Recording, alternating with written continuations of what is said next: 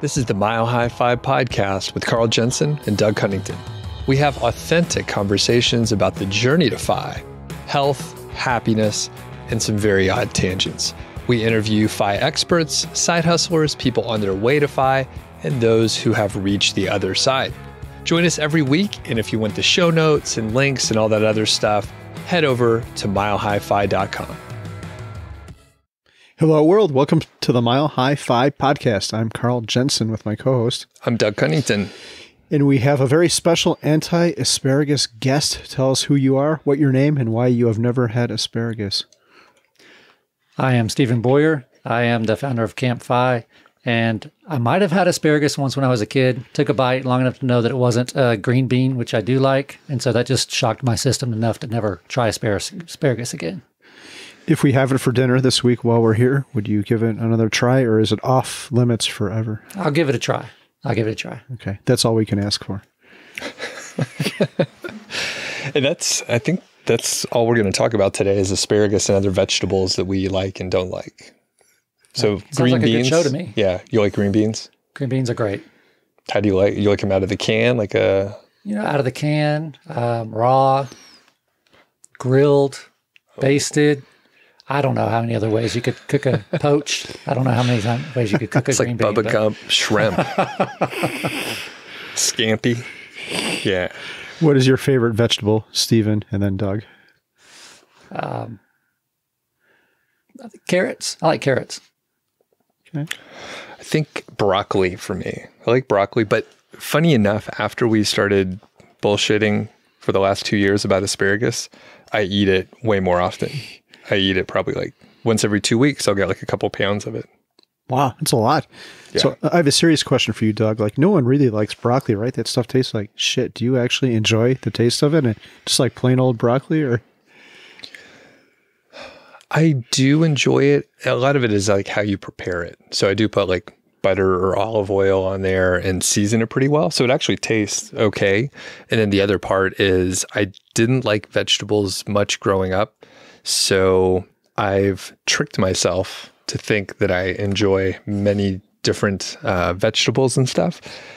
So hopefully I'll live longer because I'm eating better stuff instead of, just not vegetables. I don't know. I've tricked myself. So what's your favorite veggie? Probably bacon. Okay.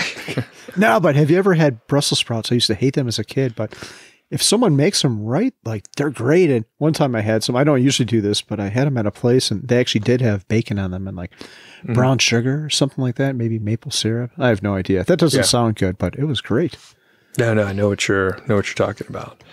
Do you like Brussels sprouts too? I do. Yeah. How do you like them prepared? Like there's really short answers that I'm giving you right now. Carrots. Yes. No, I like them. Lately I've had them, I guess, oven roasted or whatever. Okay. That's pretty good. But growing up, we always just had like the boiled, like frozen packs that you like whatever you get. And then sometimes you dress it with butter and cheese. And, I don't remember having any bacon on mine, but that sounds like something I might do in the future. Yeah. Definitely like the seared kind of thing or broiled or something like that. Yeah. That's really good. So what's the topic today? I feel like this intro is like one of the worst ever, and I apologize. That's all right. To you, Stephen. Vegetables, I mean, you'd think it would be a hit like right off the bat, but you live and you learn. Yeah. Yeah, so what the fuck are we talking about today? Like overall, we just had a pretty fun weekend. So we all just got back from CampFI. I guess we could talk a little bit about that before we get into CampFI. Yep. So tell us why me being at this CampFI, Stephen, made it the best CampFI ever. Well, it's tied with all the other CampFIs that you've attended in the past. So, we had a really great camp this weekend. We had about 73 people in Colorado Springs. 4th of July week is when these camps are done here in Colorado Springs. And it was the largest crowd that we've had, and we had a good mix of people who have attended camps in the past and new people as well. And so it was nice. It was nice. I think a lot of people had kind of a familiarity with each other, maybe from previous camps, and so that kind of added to the experience and kind of a little less. People might have been a little less nervous, and it seemed like this group clicked together really quick early on in the weekend. And man, we had a lot of fun. Yeah, it was good. How many new people came to this camp the last week? I think about 20. About 20 of the 73 people had not attended a CampFI before. And is that typical that, what is that, like 30%? Yeah, I'm not good at math, so I don't know what that percentage is. Sure, sounds good, 30%. But no, that's not typical. Usually, I think we average about half and half now. Okay. Yeah. Cool. Well, let's talk about the origin of CampFI. How old is it? Where'd you get the idea? Like, just tell us about how it came about. And I mean, it's a big event, and there's a lot of people that are counting on you. So I'm curious if you had like a background in event planning too. So big question, but you could kind of just break it down for us. All right. So a few minutes ago when I said I was not very good at math, well, my background is accounting. So spreadsheets do all the work. It's nice. But no, so I did not have event planning background or experience before actually preparing or getting organizing. That's what I'm looking for. Organizing the first camp that I did. So, but I did attend a camp Mustache in 2016. For your listeners who might not know, Camp Mustache is a weekend retreat that is organized by fans of the blog, Mr. Money Mustache blog. And so I was one of those and still am. But back in 2016, I was lucky enough to attend one. And at the time, for me, it meant a lot to connect with like-minded people. It was up in Washington State. If you can't tell from my accent, listeners, I am from the South. I'm in Georgia. And so that's a long way for me to travel. So selfishly, I was like, I really want to go to these camps more, but why don't I do one and see or ask permission to have this camp or this experience a little closer to home? So I spoke with the organizers of Camp Mustache up in Washington State. They said, yes, you can run with it. Go ahead and organize a camp down there in the Southeast where you are. And so I did. And so I attended the camp Mustache in 2016. January 2017, I organized the first retreat that I had done. It was at the time it was Camp Mustache Southeast, and it was just outside of Gainesville, Florida. We had 38 people show up.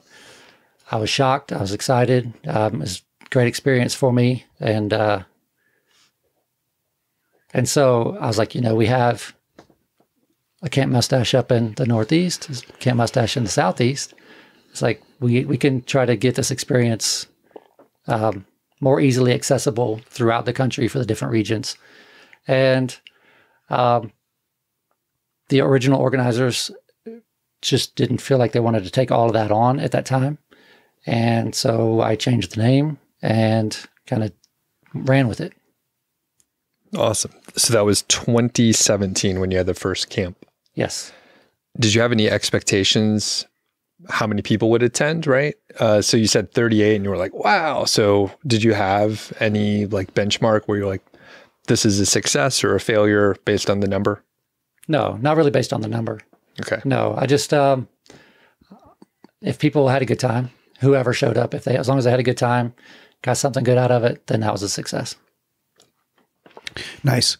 What has changed since that first CampFI? And to step back a second, you are on camp 38 now too, right? That number keeps coming up. Is that right? Was the last one 38? Counting that first Camp Mustache that I did, and then all the CampFIs, yes. This past weekend was my 38th camp. Okay. So how has it evolved over time? A lot of ways. Early on, well, we have more than 38 on average attend, so that's nice. We typically have closer to 50, 60, 70, sometimes 80. So it's a good crowd. A lot of connections can be made that way compared to the 38. 38's fun, though, too. We've had a lot of fun camps with the smaller numbers. But so it's more highly attended. That's one of the changes. Another thing is a schedule. Like we've done some schedule changes. So I initially started out with 6 featured speakers per camp. So 3 on Saturday, 3 on Sunday for a total of 6. And then I want to say it was like in 2018, 2019, one of the attendees wanted to organize some breakout sessions. And what breakout session is where just you kind of pick a few topics, and then people who want to learn about those topics will group up and just kind of have a big group discussion and share information. But with 6 speakers and breakout sessions, that schedule felt too full for me. So I was like, yeah, this is great. And I got a lot of feedback that people got a lot of value out of the breakout sessions. So I didn't want to get rid of the breakout sessions. So we got rid of 2 of the speakers. So we went from 6 speakers down to 4 speakers to still have the speakers, the breakout sessions, but not take away from like the free time, the downtime that a lot of people seem to like as well. Has anyone ever made a love connection at a CampFI yet? I don't know. I mean, I think that a lot of people do attend these camps, thinking maybe that's not their primary reason to come, but it might be in the back of their mind, like they might meet a like-minded partner. I do know that some people have like met off like away from the camps, sort of like through the firedating.me app and things like that. And sometimes we had a couple in January 2 years ago. I think that the first time they might have met in person was at a camp. It's like they met like on the dating apps, I think, and then they met at the camp. So it was like a nice, safe place for them to meet. So as far as I know, they are still together, and it's probably been a year and a half. So I'll say yes. But even though they kind of were connected a little bit before the camp, but Sure. Yeah, the camp helped facilitate that. Right. Yeah. I bet some couple has. So leave a comment or shoot us an email or shoot Steven an email. It'll be cool to know that. So one thought about the breakout sessions, and describe what they are exactly so people have a feel.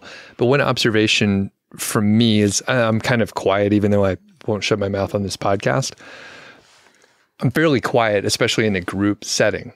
I can't seem to get a word in edgewise with all the people talking often. And I'm like raising my hand, and it's just like, fuck, I can't. I actually have a good comment, and I almost never make it. And I'm like, I'm out. I'm bored of this, or I'm just complaining now, or 1 or 2 people dominate. And I know it's really tough to keep that from happening. So yeah, any insight on that? And again, describe what the breakout sessions are and what you intend them to be. And then maybe you can, give me advice on how to get people to listen to me. Okay. Stop talking over me. All right. So breakout sessions are camper-led discussions. So going into the weekend, I don't know what those topics are going to be. It could just be the topics are determined by the group at camp. So my contribution sort of to the programming is to reach out to the speakers, get the formal talks or semi-formal talks scheduled. But then the other programming, the breakouts, that's decided as a group. What we'll do is at some point early on in the weekend, I ask everyone, what would they like to talk about? What do they want to learn about? And so we write up all the topics on the board. People vote, the top 4 vote getters. The top 4 topics are discussed. And so what we'll have is on Saturday, we'll have 2 breakout sessions. On Sunday, we'll have 2 breakout sessions. And those are run concurrently. So some people, like if they want to go to both, like if they're a couple or a partner, they came with a friend or something, they'll split up. And so the other one can go take notes at one. And so they can attend one and the partner can attend another. And they don't miss out, and they still get the information. It's not videotaped or anything like that. Super informal. But what it is it's just a group discussion. So within that group, say, for example, travel hacking is the topic that people voted on, and that's what's discussed. We have a number of attendees at every camp that is very familiar with travel hacking, credit card bonuses or credit card points and that type of thing. So someone who knows about the topic will typically volunteer to be the facilitator. So like you said, sometimes it's like it can be dominated by, one or 2 people and everybody else just kind of sitting there. That's not the point of the breakouts. The points of the breakouts is just or the facilitator's job during the breakouts is just to facilitate, to make sure that everyone gets a say and that it is not dominated. Now, sometimes just naturally, depending on the topic, you might have somebody that's like a great communicator that's very good at disseminating information, and everybody just keeps asking the same person. You know, that's kind of like how it naturally happens sometimes. But as a general rule, I think the way we've had it is there's not too many that are dominated. I think it's whoever the facilitator does a good job of including everybody and making sure everybody can contribute to the discussion. Doug, I think the answer is you should facilitate and just take over the whole thing. You can just go up there. It would be like a presentation. It was supposed to be a breakout session, but you just talk the whole time with a minute for questions at the end. That's actually a pretty good idea. I was going to say the best breakout session I went to, I facilitated. No, I'm just kidding. Yeah. I mean, understandably, right? And did you get the attention from everybody? Did you get up and like dance in the middle of in a circle, or is that because you asked the question? How do you get noticed? How do you get noticed? That could be something that you could do. That is good. Yeah, I was going to say now I just need personal tips on how to get people to listen to me. Oh, that's personal tips.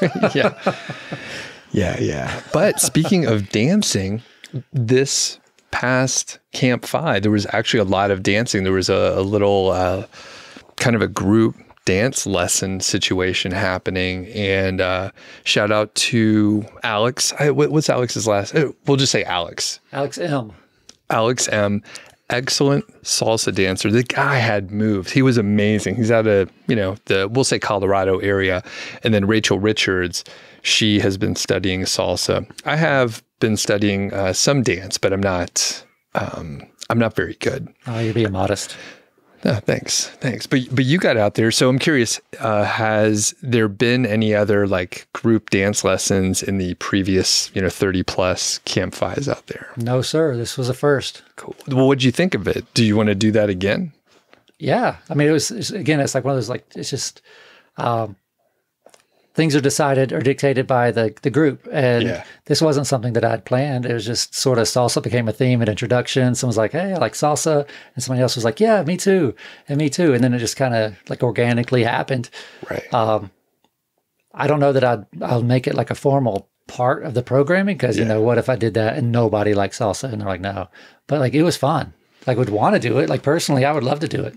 And learn more. Yeah, it was great. And Alex was great. Yeah. Oh, and shout out to Gabby also. Yes. She, another actually super experienced dancer. And we just try to keep up. Now, you were out there. I was out there a little bit.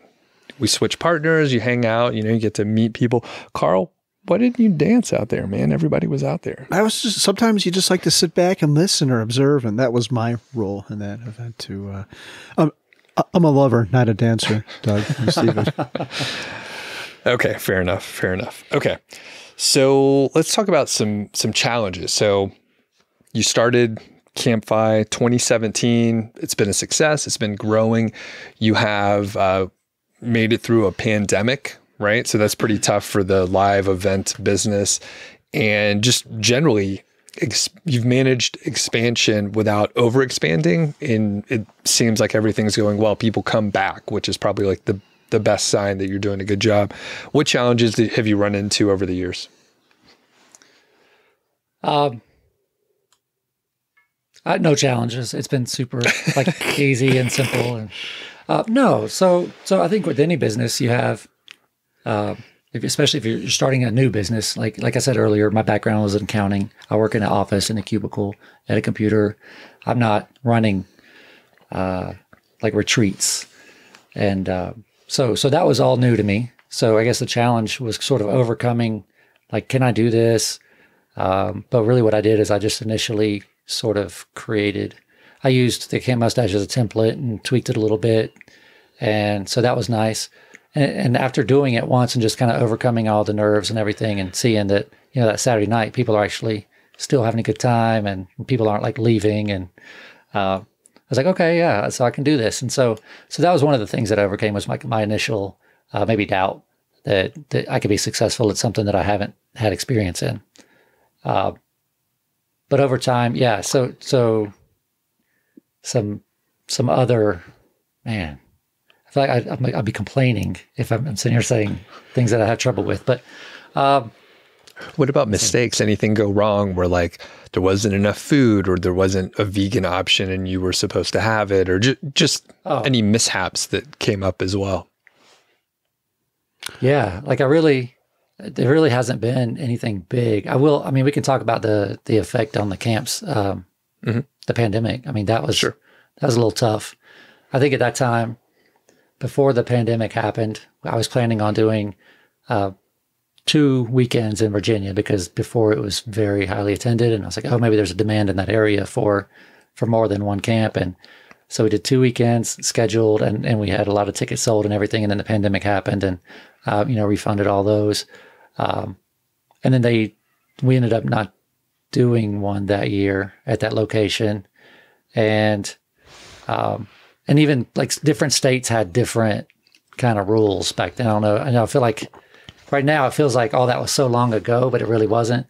So I kind of had to refresh my memory. But we had, like, different states had different rules, right? Like Georgia, I don't know that people really believe the pandemic existed in Georgia. You could do anything. I remember flying there during the pandemic, and it was like, everything's cool. Like nothing was going on. Yeah. Yeah. And so Colorado, state at the time, they did allow us to still have the retreat. So I was constantly concerned about, like, because it was like politically charged and things like that, I was kind of concerned. It was like, what, am I going to get any pushback or negative feedback or whatever from the FI community if I do have these retreats, because it's still potentially a risk for, but we followed the rules that each state had, that each retreat center had. And I think the way I looked at it is like, we're all grown-ups. If you have a concern about it, then don't attend, and that's fine, completely fine. And some people, like, even when it wasn't required for us to wear a mask, so some people would still wear masks and distance, and some people wouldn't. And we had some, like, one of the things I did is I did red and green bracelets. And so that way there wasn't like this weird, awkward exchange. We're like, hey, are you okay to be close to? Can I come in for a hug? Or, whatever it is. Mm-hmm. It was, I could just look at your wrist and say, oh, he's got a red wristband. And what would that mean? Yeah. That would mean, like, you want me to keep my distance from you. Right. Oh. So you don't want me to get uncomfortably close to you. But green means, like, you're okay with anything goes.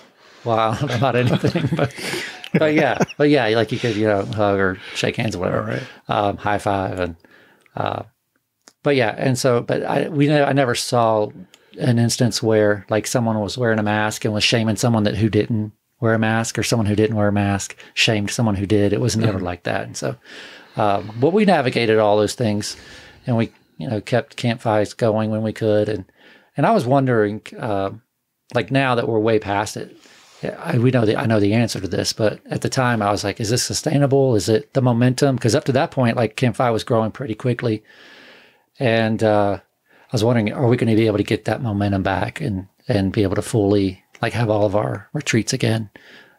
But I mean, it's back stronger than ever. So this is 2023 now. 2022 was, we had more people attending CampFI in 2022 than we had ever before. So that answers that question. So it was, we worked through it. It was all good. Everybody was grown-ups about it. And I'm excited to see that hopefully the pandemic and everything, the worst of it's behind us, and we won't have another one, hopefully, for a long, long time, if ever. And then like, people in the FI community and personal finance and all, they have this option to be able to go and enjoy each other's company. Do you still have any of those red wristbands laying around? I might be able to use one for Doug. Yeah, I'll get you one. Okay, thank you. Yeah, appreciate it. You're welcome. I was going to say, can we just wear those in regular life? And then, because people try to touch me all the time is the thing. Yeah, I get it. Yeah, must be what I wear. It is. So yeah. Couple other things, and we didn't mention it earlier, but we will be transitioning over to, like, talking about co-housing as well. But as we kind of wrap up, two main areas that I want to ask about CampFI, and Carl, if you have something else too, we can throw that in. But are there any changes on the horizon? Any new locations? Any changes in formatting or anything like that? Or is it kind of, a good spot where it's at and you like to maintain it. Yeah, I will say it's a good spot where it's at. Like, I'm happy with how things are now. I've always said I want to do as many camps as there is demand for. So expanding and growing, and maybe like right now, the two main regions in the United States that we don't have a camp is Northeast and the Pacific Northwest. And now we have a Camp Mustache up there in the Northwest. So if we do go to expand, it would be in the Northeast next. And then maybe the Northwest after that. But I'm happy with how things are now. I was thinking of maybe this year would be the first year that we would have a Northeast one, depending on like how fast tickets were able to sell out for the existing camps, and that would signal that there was a lot of demand, and so that I could risk maybe expanding one more camp. It didn't feel like that was where it was at this year, so I didn't do one. But maybe next year we'll do a Northeast. If I may challenge you on that, the geography may have something to do with it. So I think maybe you still have plenty of demand in the Northeast and you would be able to sell it out. This is based on absolutely no information other than you could try it out. I guess there's a lot of preparation that you would have to do ahead of time, but I bet there's a demand. I mean, there's a huge population in the Northeast. So my hunch is there is demand, but some people don't want to fly several hours away or take a flight. They just want to drive a few hours. So any thoughts on that? Yeah. So if I start, if I know that the camps that I currently have in place are going to be sold out and financially sustainable moving forward, then I definitely will do one in the Northeast. But I don't know if I want to do one in the Northeast, and then it maybe potentially negatively impact the attendance at the ones that I have in effect. But then again, like you say, it's a nice population center up there. It may not hurt it at all. Yeah. I don't know. It's easy for me to say. So, all right. The other thing is, what should people expect if they haven't been to a CampFI before? And I've talked to people, they're like, I'm a little nervous. This whole thing seems a little culty. And I'm introverted, right? People are like, I'm introverted and I don't know if I can do 72 hours of just like constant interaction. So what should people expect? And, maybe if they're introverted, do you have any tips for them? Yeah. So expect a Friday late afternoon check-in. It's going to go from Friday evening through Monday morning, typically. Well, that's always the schedule, but if you need to leave early or whatever, that's cool. It's super informal. So Friday is check-in, eat dinner, and introduce yourself, and then it's just kind of chill for the rest of the night. Saturday and Sunday is you'll go to breakfast. You'll have a couple presentations. This is the typical schedule. You go to breakfast around 8 o'clock in the morning, have a couple presentations in between breakfast and lunch. And breakouts would be after lunch. And then you'll have free time after that between the breakouts and dinner. And sometimes we might have a little bit of programming. Like I know that you guys have prepared or presented and done a lot of number of recordings at this point where you'll interview attendees or other speakers, on your podcast here. And I recommend all your listeners check those out because they're always pretty fun. Yeah. And then Monday morning is just kind of like checking out of your rooms, turning in your keys if you have them, maybe getting some photos with some people that you met, sharing information, and just kind of heading on your way back home. But to those people who are introverts, I will say two things. One, I've had many people come up to me and say, I'm an introvert, but whenever I'm in this group, it's so easy to talk to people. And so that's great. So if you're an introvert out there and you are concerned about like interacting with people, take that with you and say, maybe it'll be the same way for you. But the other thing is if you're an introvert and you don't want to talk to people, because there are a lot of talking and a lot of social interaction, it can be draining for an introvert.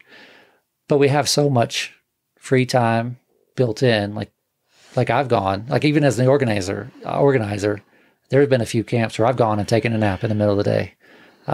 And it's no big deal. So there's plenty of space in the schedule in the weekend for you just to take a walk, go take a nap, read a book, whatever. Have your own time and recharge your batteries.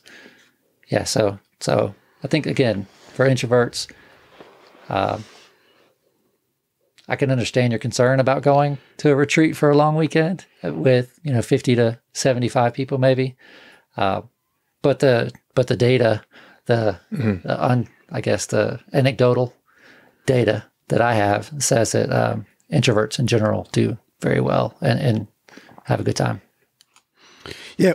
One other comment I'd like to make, Stephen, is for some reason, I've heard multiple people say this. Usually they contact me through the blog and say, I'd really like to come to this CampFI thing, but I'm not a content creator. So they have the perception that it's like a FinCon, that it's just for bloggers or people like that. And it is the exact opposite. This is for people who just want to hang out with people who they think are more like them. There happen to be some content creators at these things, and sometimes they'll give a presentation or lead a breakout session, but almost everyone there has no presence on the internet. They're not trying to start a blog or do anything like that. They're just normal people who like the FI stuff. Mm-hmm. Right. And I'm not a content creator either, so I was your regular 9 to 5. Whenever I found the FI community, I was your regular 9 to 5 person, and family life, and doing the dad thing, and got to do dishes, you're just like a normal person. So you don't have, or me, I don't have this online persona or anything like that. So this, there wasn't really a question there that you asked. You were just kind of saying that, but yeah, so this is for anyone, really. We do have content creators, which is cool. But yeah, the majority of people are just folks who don't have really online presence, or they're not pushing their businesses or anything like that. It's just personal networking more than it is business networking. Mm-hmm. Yeah. And it's 95% just non-content creators. So, yep. Okay. And actually, as we're transitioning here, I will say you are a content creator, Stephen. You have a YouTube channel, so we'll link up to that. People could check it out. They could actually watch the presentations that you've been recording for a little while. And there's a little bit of a queue, but there's plenty. How many are out there now? Right now I have 24, but I have probably another 24 in the queue that I got to get around to editing and posting. But there's plenty of content there now for people who haven't checked out the YouTube channel. And when I say I'm not a content creator, it's not me. I'm just recording it, right, and putting it out there. It's the speakers are really the creators of that content, but not to get into an argument with you. Fair enough. We're just trying to plug your channel. Thank you. All right. So as we're transitioning over to the co-housing, we actually have a new sponsor. Very happy that this worked out. I've been in negotiations for actually a few months, and we have a live read here. So I'm going to turn it over to you guys.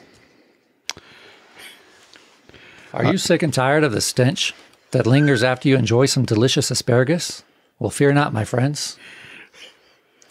Introducing PeeRid, the mind-blowing prescription drug that wipes out asparagus pee and leaves your bathroom smelling as fresh as a daisy. Do daisies smell? I guess they do. No more nose pinching or awkward encounters. But hold on tight, folks, because PeeRid comes with its fair share of side effects. Brace yourselves. Side effects may include neon-colored urine, spontaneously breaking into salsa dance routines at the grocery store, speaking fluent dolphin, be careful, near the beach, and developing an uncanny ability to juggle potatoes in your sleep. Keep in mind, folks, that ordinary heavy machinery while under the influence of PeeRid might result in extraordinary feats of strength, bouts of uncontrollable laughter at serious moments, and a sudden and inappropriate attraction to garden gnomes. Oh, that's where that came from. I was a bit worried about myself. Okay, absolutely, Stephen. And remember, PeeRid may not be suitable for everyone. If you have an aversion to rainbows, are allergic to Taylor Swift songs, or find yourself repelled by the use of question marks, consult your doctor before diving into the world of PeeRid. So, my friends, if you're desperate to bid farewell to the asparagus-induced aroma, don't hesitate to ask your doctor about PeeRid today. Embrace a life free from the tyranny of asparagus pee. Because life is just too short for stinky pee. All right. So just talk to your doctor. They'll be able to point you in the right direction if you're interested in PeeRidica. And you can check out the Buy Me a Coffee page if you're interested in supporting the show. All right. So let's transition. That's a great way to open up for co-housing, don't you think? Yeah. It's just what you were like a planning. natural transition here. All right. So can you introduce the topic of co-housing, and we'll kind of get into what you're working on these days? Okay. Yeah. So disclaimer, I'm not a co-housing expert. Earlier in this interview, I said that I attended a Camp Mustache in 2016. During that experience, I don't know if Marla Taner, have y'all ever had Marla on your show? Okay. Nope. So Marla led a breakout session in which she talked about co-housing. And it was like a really cool idea. And so I was attracted to the idea. I thought it'd be a great thing to try to create and encourage. So, and I'll get into what it is in a minute, but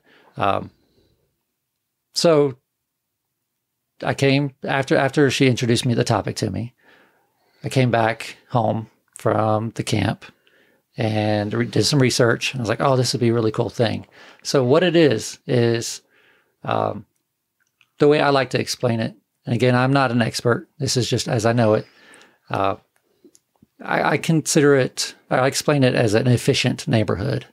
So it seems like the typical sort of trend or American way is we kind of moving further and further away from each other. We know our neighbors less and less.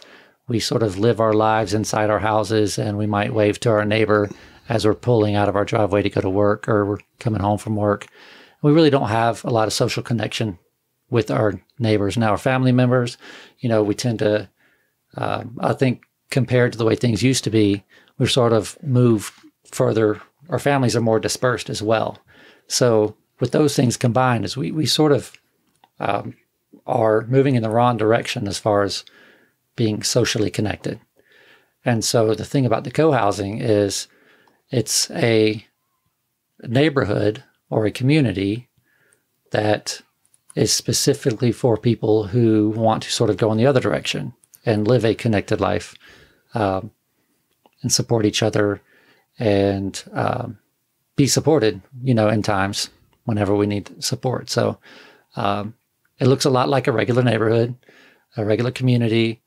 It looks a lot like a regular neighborhood where each person would own their own homes. They're typically smaller than average. And you might have shared spaces and shared amenities, like you would definitely have a community house. That's sort of the main staple with co-housing, and where maybe once or twice a week, the community will get together and have dinner and hang out and just talk, chit chat, whatever. What was your, you had to get together and you say you can talk about your hopes and dreams. It was a funny email, hopes and dreams, laugh, cry, whatever. And I was like, okay, yeah, that's cool. I don't know if you remember your actual wording of that email, but it made me laugh. Yeah, I had a bunch of goofy things on there, none of which I remember right now because I'm so tired from CampFI. Yeah. But yeah, so it's just kind of people who might feel a little isolated and want something different. So they'll reach out and either form co-housing communities, or they can go and find one of these types of communities that are already in existence and, research whatever works for them and location. And then just it's an option that's sort of different than what the norm is now. So for those people who don't want something different than the normal, they can check out co-housing. Do the co-housing community, would that be the right term to use?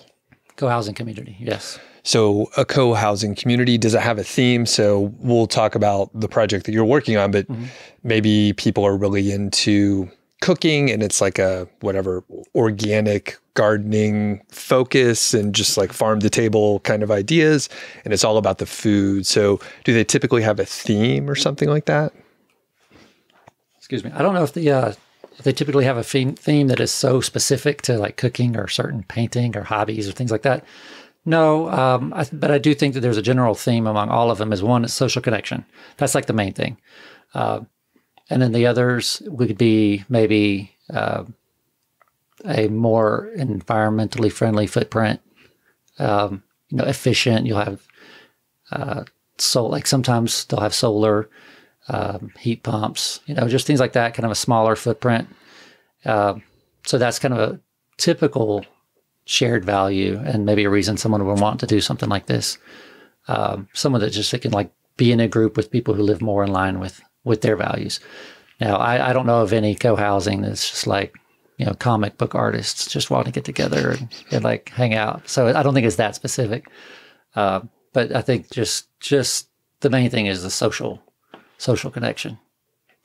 So you're actually working on one of these communities. Can you tell us a little bit more about that? Yeah. So after attending and learning after Marla had introduced the concept, I was like, okay, I'll learn some more. Went and bought a couple of books, learned that there's some people back in maybe the late 70s, early 80s, went to Denmark, was exposed to this type of living, and they've made it sort of their own mission, and they've built their business around back in the United States of increasing the number of co-housing communities here. So if you have never heard of co-housing, there's a chance that you actually have one in your state or maybe somewhere close to you. You just might not know. So right now, I just want to say cohousing.org is a good resource if you're looking. That's just cohousing.org. If you want to check out a directory and see where they are for you. But I am working on a co-housing community in Georgia. So if you go to the directory, you look up Georgia, you'll see that there are actually 2 co-housing communities in existence already in Atlanta. I think one might be about 60 units. And I have toured that one. There's another one that I think is like 12 to 15 houses. I have not checked that one out yet. But I think that that's a great, to me personally, I think I want it. That's a way for me to contribute to try to make the world better in a way that I believe. So I would like to do a co-housing community in my hometown, which is Warner Robins, Georgia. It's Warner, and it's ROB1BINS. So it's about an hour and a half south of Atlanta, right in the middle of the state. And so my idea is to purchase existing homes that are in close proximity to each other. And then once we have those homes, kind of put out the idea of co-housing either in the local area or it would be great if it was, FI community people. But really, again, it doesn't have to be a FI specific community. It could just be people who want to be really good neighbors and connected. But yeah, so that's my plan. The way I understand it is co-housing a lot of times is where you'll have the people first. People will, like over the years, you'll like, hey, I have this idea for co-housing. Anybody interested? Over time, that community sort of builds. And then once that community builds, it's not the non-physical community. So then there's no houses or anything, no development, but they have the people and they're building that community of people. And they together will decide like where specifically they want it.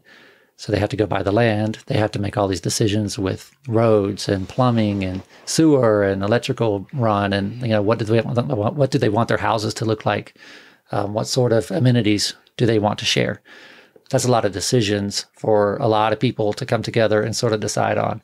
And whenever I was reading this, I was like, man, that sounds exhausting, So I was like, well, I'll try to do it the other way around. Like I'll try to get the houses first and say, well, this is what is available.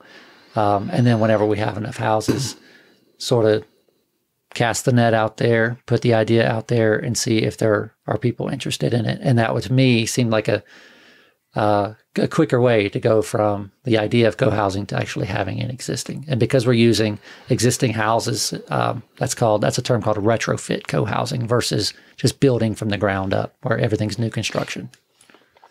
Yeah, one interesting thought I've had, Stephen, and I don't know if you've thought about this, but here in Longmont, we kind of have 2 very, very small but budding co-housing situations. One is where Mr. Money Mustache lives. 2 of his neighbors have also been hosts on the Mile High Five podcast. Those are Amberly and Dusty, and there's actually a 4th person who lives right on the same street there. And I moved to my neighborhood because of someone I met through the FI neighborhood. And since then, 2 other people have moved in. So we each have about at least 4 people in our, intentional communities, or I think it's kind of unintentional. We had friends that are like, oh, your street looks pretty nice. I want to move here. Let's move here. And of course, working from home makes it easier. And it's pretty neat because it works out kind of how you described, Stephen. For example, tonight, I'm having 2 of those people. So I mentioned there's 4 in my community, in my little neighborhood, and 2 of them are coming over to our house for dinner. So 3 out of 4, including myself. It's pretty neat though, but this is, in your case, it's a long game. You have to acquire these houses, right? And I think you've tried to acquire some of them off market. And do you care to comment on the progress of where you're at now? Sure. First of all, yeah, I've seen firsthand your community here, and it's really great. You know, we had a get together yesterday or for 4th of July weekend, and you had a house full of folks, and some of them, it was cool that you could just like walk down the street and be at your houses. You know, you don't have to get in the car, drive 40 minutes. All the kids are playing together, and, you know, it was a beautiful thing. And yeah, so I really like what you guys have done and are doing in your neighborhood. Yeah, it's great. So the status of where we're at now is we have a neighborhood in Warner Robins, Georgia, and it's a neighborhood of 99 houses, and myself and a number of other people in the FI community have purchased 20 total houses in this community or in this neighborhood. And my vision is that it has always been is when we get to 20 houses, we'll kind of float the idea out there and see if there's a demand for the co-housing community idea. And so we are at that point now. And so that's one of the reasons why we're talking about it now. I've had talks about this, like one-off side conversations at camps over the years and everything. But just this year, now that we're at the 20 houses, have I started talking about it sort of more on a broader scale. And we've had some interest, but where we are is we have the houses, and now we're looking for the people. And you mentioned you're going to sell these houses to people interested in it. Is that correct? It is. And it could be, ideally, it would be owner occupied houses. And, but we're not, me and the other investors are not opposed to a rental situation. If somebody wanted to come be part of the community, but just didn't want to buy for some reason, you know, they could establish a rental agreement, just like any other rental agreement. And then the expectation is that they're there for the community and they would participate. So yeah, renting is an option as well. Okay. And one final question. What rules do you put around it to maintain the co-housing ethos? I guess, like, let's say Doug comes in there and buys one, and then Doug gets an offer from someone else. How do you ensure that the next person who joins up is going to want to be a part of this?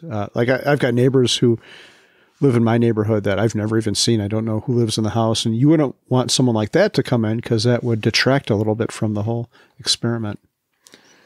Right. So of the 99 houses, we have 20. We have no sort of say over what happens with those other, 79 houses.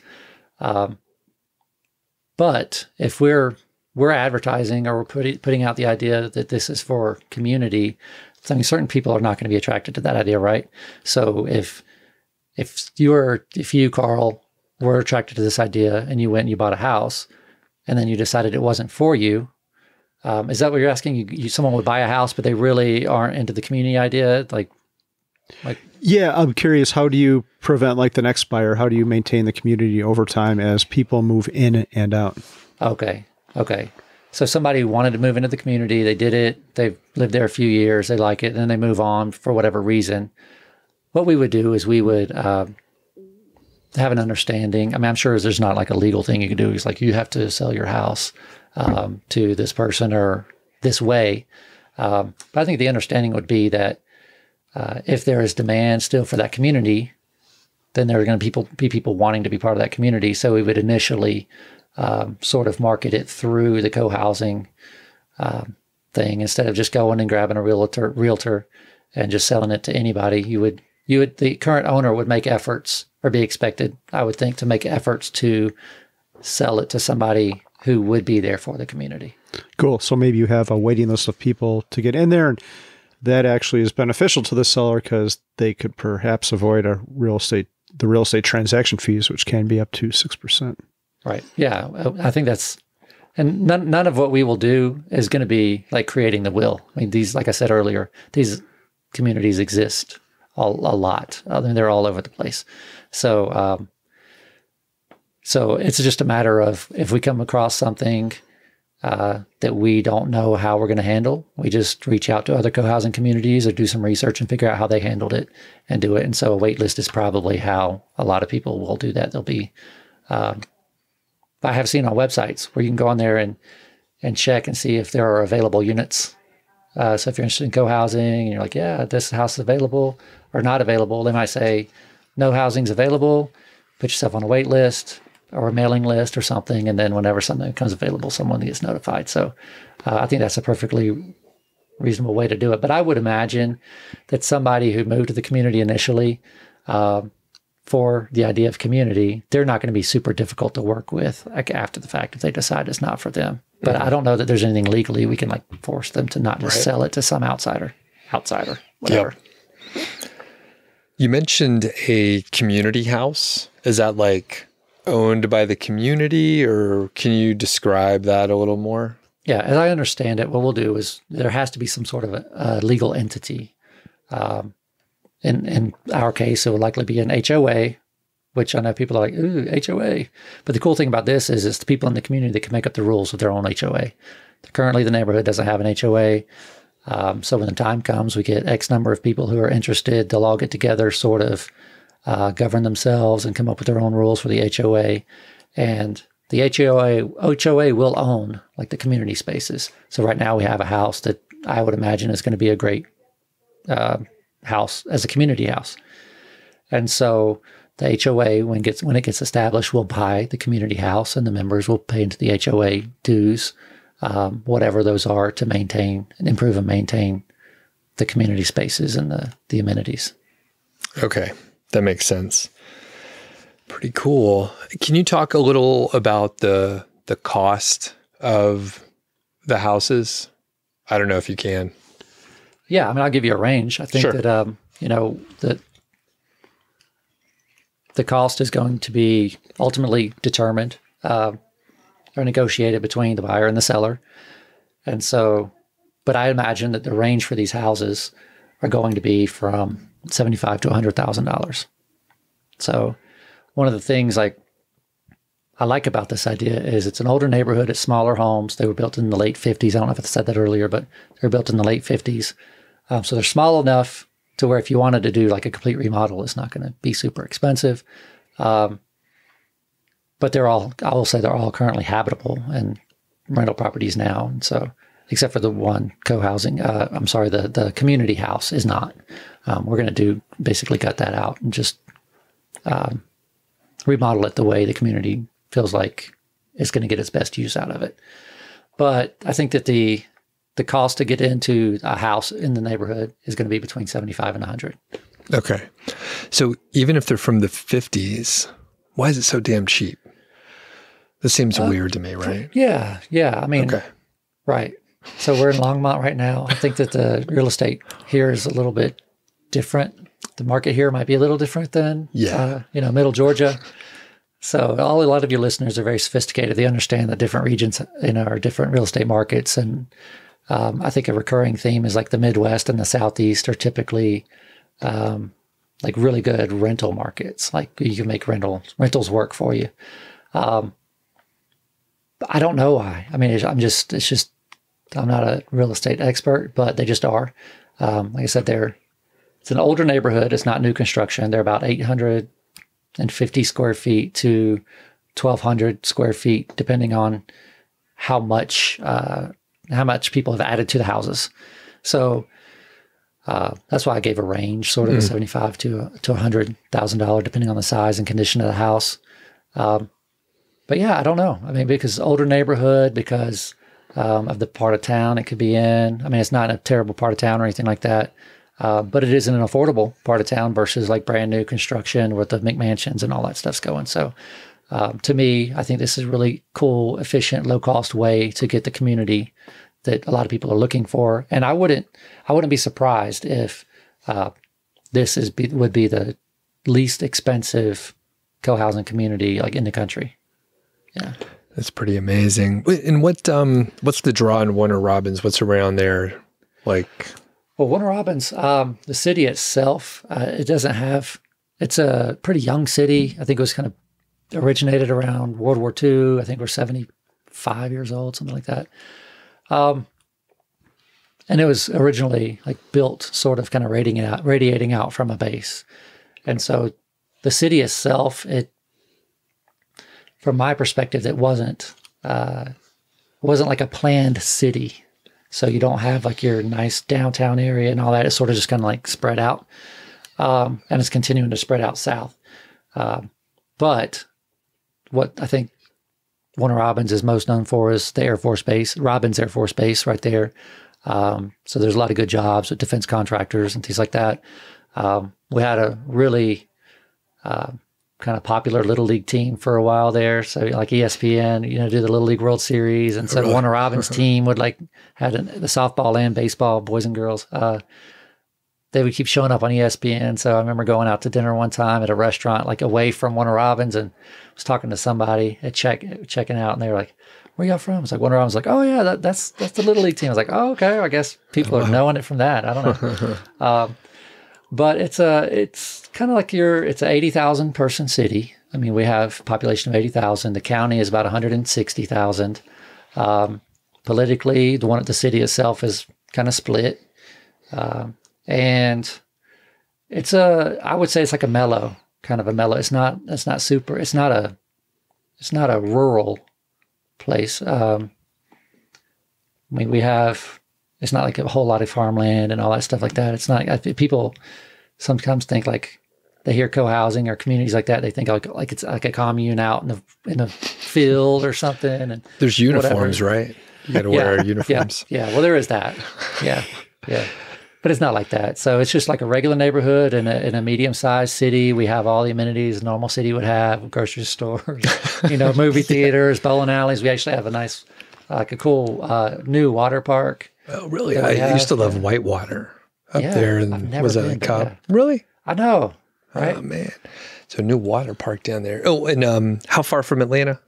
It's about an hour and a half south of Atlanta, right down south on I-75. So it's like part of the sprawl, basically, right? I think that's how a lot of people look at it. That's not how I look at it, because I grew up there, and Atlanta is like Atlanta, and then there's one, like they're separate things. But I think a lot of people sort of look at it like, I guess an hour and a half from a big city still. The perspective is like some people think that's still kind of like part of the city, I guess. But yeah, about an hour and a half south. Okay. And it's just a really quick drive to the Atlanta airport. I'll say that's one of the cool things about Warner Robins is it's centrally located. So maybe the city itself doesn't have like Longmont and Denver, where mountains you can hike and all that stuff. But Georgia state as a whole has a lot to offer. So North Georgia has the mountains. Warner Robins is only 2.5 hours away from Savannah. It's an hour and a half south or away from Atlanta and the Atlanta airport. And it's like 4 hours away from Jacksonville, Florida, maybe 5.5 hours away from the Gulf. So it's a nice central location for day trips or long weekends, or even if you wanted to use like the co-housing community sort of as a cheaper home base. Like a lot of people in the FI community, they're like, oh, when I reach FI, I want to travel. I want to go see the world. Or they might say, well, I want to have maybe 2 houses, and kind of chase the good weather a little bit. So this would be an inexpensive like home base, but you can get in and out of easily because like the airport's right there, and there's Atlanta airport's huge. They have plenty of options. Yep. So you live in one of these 20 houses, is that correct? Or it is not correct. I live about a quarter mile away from this neighborhood. Okay. And as the community builds, I will live there if it takes off. So you said you have 20 out of 99. What number do you think you have to reach a critical mass? And the other question I have is these houses are dispersed throughout these 99 houses. They're not just in one spot. Correct. So co-housing in general, again, from what I've read, is the ideal number of units for co-housing is 25 to 35 units. So that's why I always said if we're at 20, I'll go ahead and put the feelers out, see if this is a good idea and see if there's demand for it. Because with the time that it takes to put it out there and for it to form, maybe we'll get 5 more houses. And so we'll have our 25. But the reason, as I understand it, that range is what it is because if you have less than 25 units, maybe the community work doesn't get done because you don't have enough people. And if you have more than 35 units, there's too many people. And you think, like any individual might think, well, I don't have to do that because somebody else will do it. So again, it doesn't get done. So that's why that range for 25 to 35. And yeah, they are interspersed. Those 20 that we currently do have are interspersed among the 99. I've focused on one certain side of the neighborhood. But a number of the houses are currently side by side, might share backyards. And over time, as we get more homes, if we do, then, it's just logical to think that it's going to be maybe instead of 4 houses in a row, you'll have 5 houses in a row, like that. And eventually it'll fill in. Yeah. And I will say, people might hear like 99 houses and think like it's a huge neighborhood. Walking from like the farthest part of the neighborhood to the other farthest part of the neighborhood, like that's like 5 minutes. So it's super walkable and it takes no time to get anywhere to travel throughout the neighborhood. Cool. Coming at this from a Mr. Money Mustache perspective, how walkable or bikeable is the area? It's not super walkable or bikeable. It's probably, I think when people think about Georgia, they don't really like think about the same vibe as say, or Georgia as a whole, I will say. I'm sure there are pockets of Georgia, but they don't think like Colorado or Denver or Longmont or like bike lanes everywhere or like an outdoorsy vibe or things like that. It's a little bit different. So we do have sidewalks, you can walk on sidewalks. The neighborhood is not a very highly trafficked neighborhood. It's a circle that's sort of closed off with a couple entrances. And I say closed off, not gated, but there's only a couple entry roads to the neighborhood. So it's not, the neighborhood itself is walkable fine. Like there's not a whole lot of car traffic through it.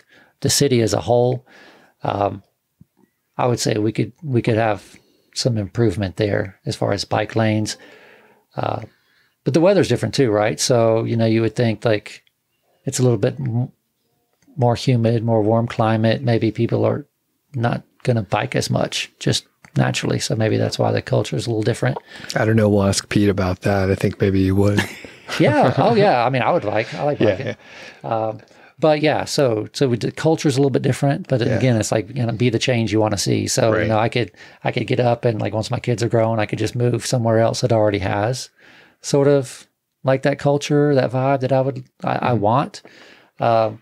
Or you could just kind of be the change you want to see in the world and give it a go and see if you can make where you are a little more like you want it to be.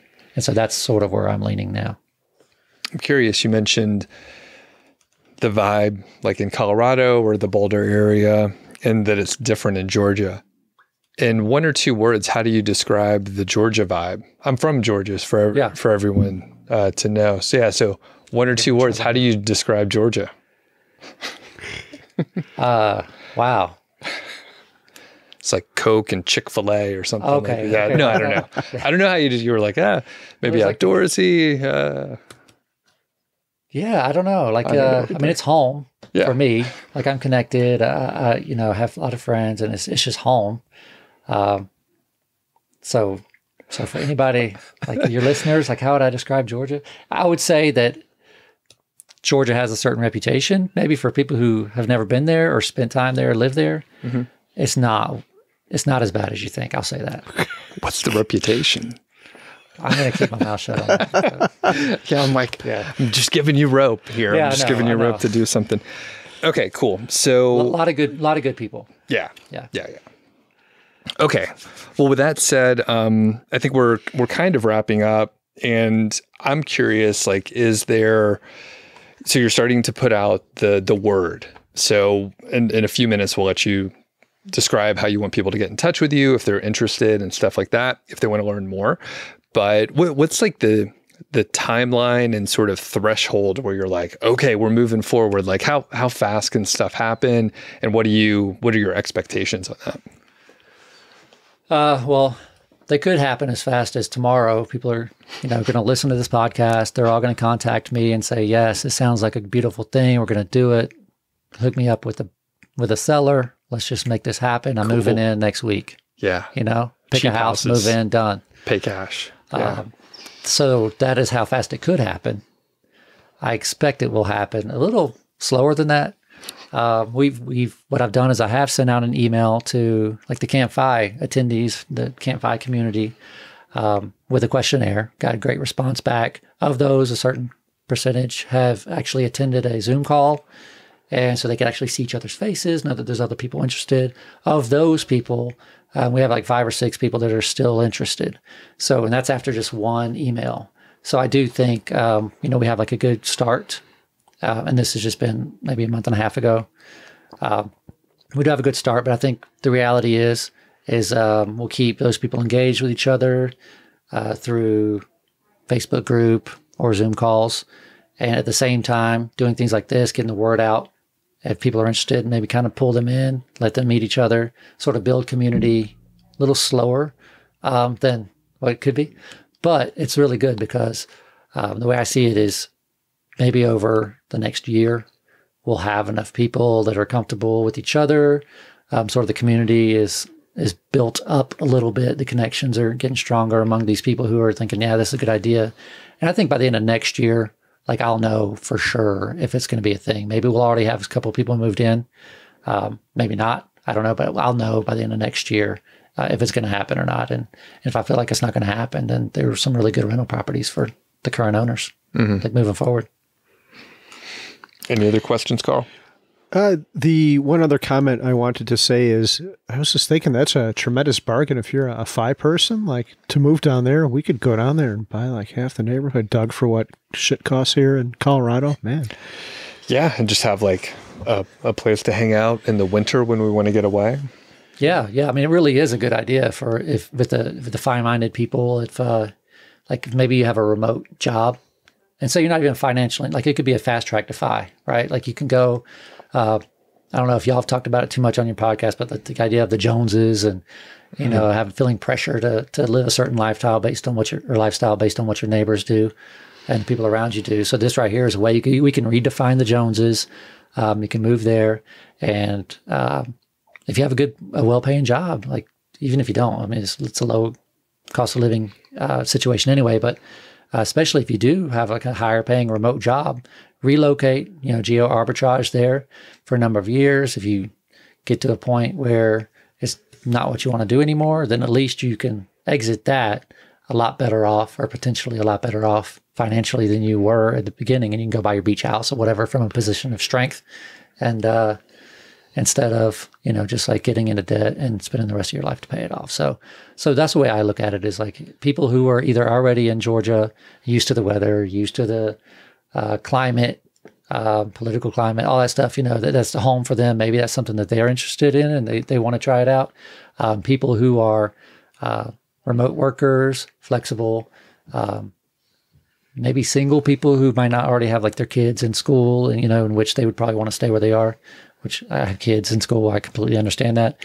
People who are just kind of like mobile and just come and try it out. And it could be like a fast track to FI neighborhood and get yourself to a point. And maybe you want to stay there, which would be great. You can stay there, live full time, stay there, live as like a cheap home base to kind of travel, or you just move on to something different and let someone else take advantage of that. What you've done you do the same thing that you've done over the past so many years. So it could be used as like a tool to get to FI quicker, or to increase your financial situation or improve your financial situation, a little more quickly too. Awesome. Cool. Well, Stephen, this has been fantastic. Where should people find you and more information about the things you're working on, both the co-housing and CampFI? Okay. Yeah. So CampFI, we have a website, campfi.org. If you're interested in looking at the schedule for the upcoming CampFIs, they're all listed right there, probably through next summer right now at this point. And this is summer of 2023 at this recording. So go to campfi.org, check out the schedule. You can register for events. If you have any questions, you can email at campfi.org@gmail.com. It's campfi.org, O-R-G, @gmail.com. If you're interested in the co-housing, which I have tentatively titled Eagle Cohousing, E-A-G-L-E, Efficient and Generous Living Environment Cohousing, you can go to email that address. The email address is eaglecohousing@gmail.com. So everything's exactly how it sounds. eaglecohousing@gmail.com. So Those are the two main things that I'm working on. And if you're interested, just reach out. All right. Awesome. Yeah, we'll put links for everything so people could check the show notes. So if you're driving or something like that, you don't have to stop right now. And Carl, are we, I'm thinking it's like 99% we'll be at the, week 1 Rocky Mountain for 2024. Is that right? Yes, I was actually talking to Stephen on the way here, and I'm going to go home and purchase my ticket. Okay, this cool. afternoon. Yep. So if you want to hang out with us, we'll be there. So sign up fast is what we're saying. It's going to sell out probably because we're going to be there. And most likely, right. I think. Yeah, you guys better hurry up and get your tickets because as soon as I hear this, it's going to be done. It's going to be gone. Yeah. All right. Thanks, Stephen. Thank you. Thank you for Stephen. having me. It's an honor to be on your show. Thanks for listening to the show. That was the Mile High 5 podcast, and I'm Doug Cunnington, the balder host, and Carl Jensen is the cool, sexy one. If you dig the show, please do 3 things for us. Number 1, tell a friend, a family member, an enemy about the show. We really don't care who you tell. Maybe forward them a specific show that you know that they will like. It's the single most helpful thing that you can do to spread the word. It's like giving us a virtual high five, and actually we don't give high fives in person, so the virtual kind's pretty good. And more importantly, your friend or family member or even your enemy will appreciate the fact that you were thinking of them. Number 2, make sure you're following or subscribed on your podcast app, Apple Podcasts, Spotify, Overcast, YouTube, whatever you're using, and that way you won't miss a show. And number 3, please leave us a rating and review. We read them on the show occasionally, and you might hear yours out there on an upcoming episode. Quick disclaimer, this show is not financial or legal advice. I'd actually be surprised if it sounded like it. It's really just for entertainment, and that's at least what we're hoping for. But seriously, get advice from professionals. Carl and I are just 2 guys with microphones that sit in my basement and talk. So we'll catch y'all next week.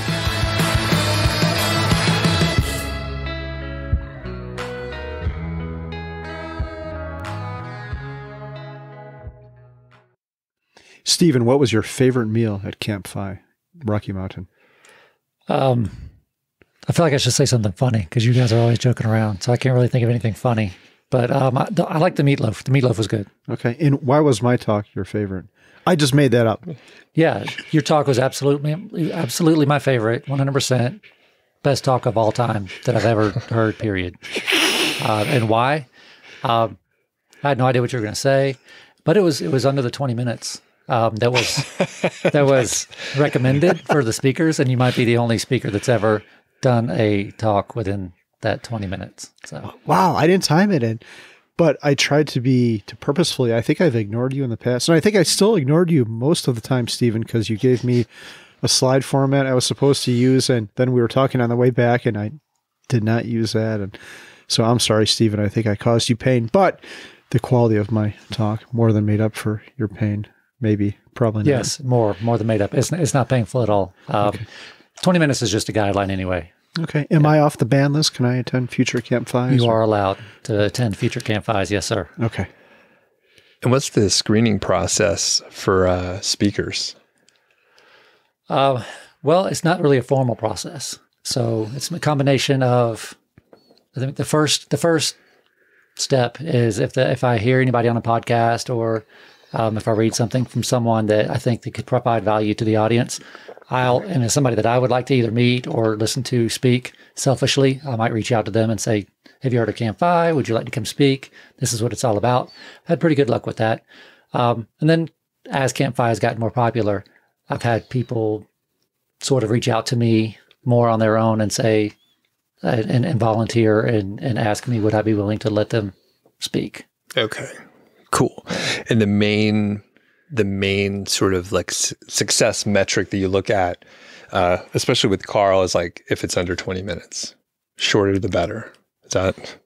Is that right? No, that's what I gathered from the exchange. Well, I don't know how this has happened. Like early on, I think we basically give an hour. Yeah, each speaker is responsible for an hour, and so I think myself, I have a short attention span, and so I think a 20-minute speech is a good length for most audience members, so they don't start.